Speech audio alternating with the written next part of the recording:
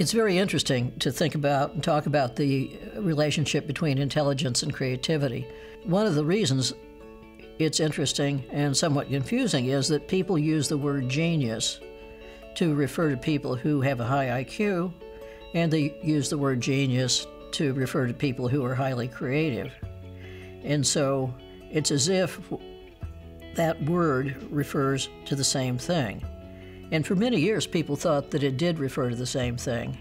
It's now, I think, pretty widely accepted by people who work in the fields of intelligence and creativity that they're not the same thing. The evidence for that is a study that was done by a man named Lewis Terman.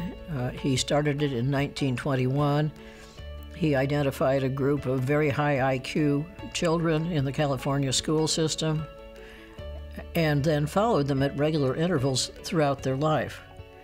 What emerged from that extensive study that's published in 6 volumes is that these kids who had IQs of 135 or greater were, most of them, fairly successful people in that they got good jobs and were financially comfortable and so on.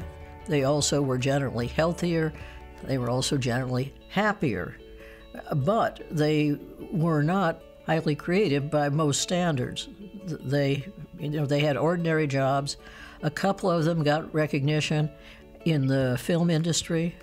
He missed 2 Nobel Prize winners in physics in that sample, William Shockley and Luis Alvarez.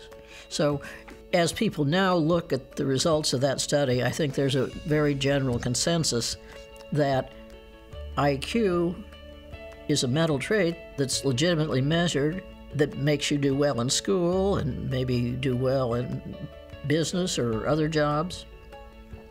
But this ability to produce things that are novel, original, that nobody else is able to think of is just a different trait, and that's what we call creativity.